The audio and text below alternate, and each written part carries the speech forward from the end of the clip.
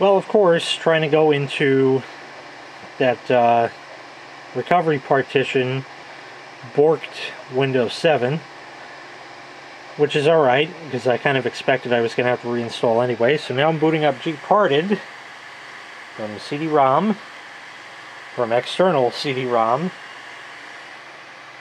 and I'll see if I can move that 40 meg up, and then I'll reinstall like I was going to anyway.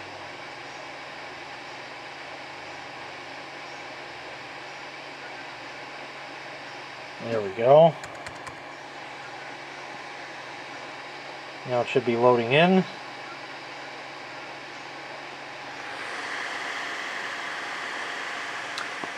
You people that buy these little shit externals, this thing will never fucking die. It's just awesome through and through.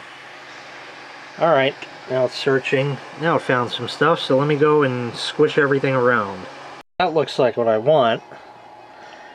I'll hit apply. Are you sure? Yeah. So now it's going to go and do all this. And now it's moving partitions to the right and to the left and reconfiguring. Now the drive looks like what it should. All the unallocated space at the beginning of the drive and the recovery partition at the end. Now we reinstall Windows 7.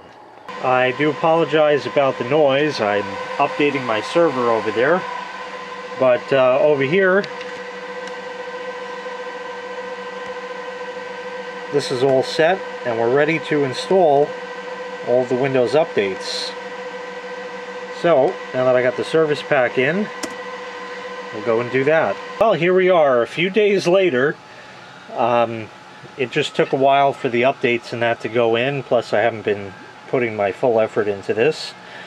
And I've just done everything, created a backup image, and now we're rebooting for the first time in Windows 7. Take my disk out.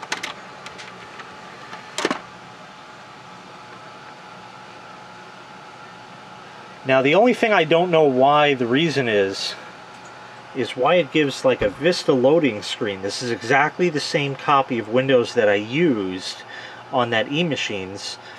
Same 32-bit, same everything, and not having that problem. So I don't know, it just is. I don't care, it works, so that's really the main thing. It is a little slow loading up, but you'd expect that. They did sell these things with Windows 7 on them, toward the tail end of them. So it's not unheard of that these would have Windows 7. And obviously it won't focus on the screen when there's nothing on it. Oh, apparently it still had a couple of configurations to do, so I guess that's on the image now. Oh well. There we are. Welcome. And there's everything installed that I use, plus other stuff hidden away in the start menu. And that's it. Everything just magically works. Another interesting thing is the little trick I showed you in Device Manager before with the ACPI fan, and that was not actually necessary when I reloaded the OS. I think because I installed Service Pack 1, and that apparently took care of something or had a driver for it or fuck knows what, but it's all there, it all works, everything's here. You know, it's reasonably zippy for what it is. Everything's taken care of. It got a 2.1 on the Windows Experience Index, not that that means anything. Device Mangler, like I said, is nice and clean. There we go. Like I said, it's pretty zippy even on Windows 7. Everything just sort of works well. So that's it. I can now shut this down and close it up and put it with my other netbook, which still has XP on it, which is the subject of a future Windows 7 load, although I don't know when I'll ever get around to doing that because I use that for a particular purpose. So anyway, we'll shut this one down. I don't really need the box, so I guess I'll get rid of that. The sound you hear is the fan and the external drive there. the external optical drive. So that'll shut down right now.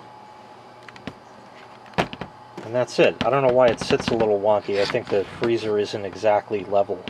That's probably why it's doing that, because it has all its little foots on it and that.